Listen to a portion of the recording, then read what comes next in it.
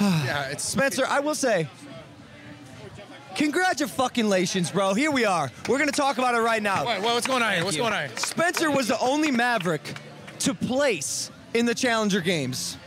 Let's go. He placed third in the 1,600-meter race, the mile, right after Ryan Garcia and Ryan Trahan. That was awesome. Yeah, the guy who won was like a D1 track athlete. What I'm trying to say, ago. though. When I ran a 4:15 mile. I didn't know that when I invited him. I had no idea. Otherwise, Yeah, thanks, Ryan, so LP. sorry. You absolutely would not have been invited. But you did good.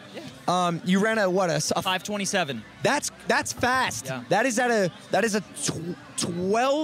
12.2 mile per hour pace. Yep. Do you run a lot?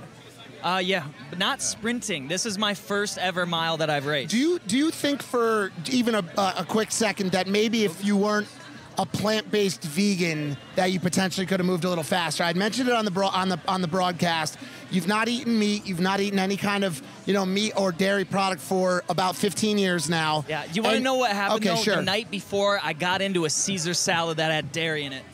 Shut up. That's what compromised my time. I think everybody's like, "Oh, you should add a Big Mac before the race." I'm like, dude, I accidentally had some dairy, bro. When you say you got into it, you said almost like Broly the dog. You got into it. What happened? I was at a steakhouse, and I was there for a meeting. They whipped up a Caesar salad. I ate it. It was delicious. I'm gonna be honest. Okay. It was incredible.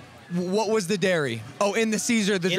dressing. There was some mayo, The and dressing. Caesar. I asked. It was a mess. If you had been full vegan when that happened and you accidentally Sub 5. consumed what? Sub 5. I would have run a sub 5. Sub 5. Yeah, without that dairy.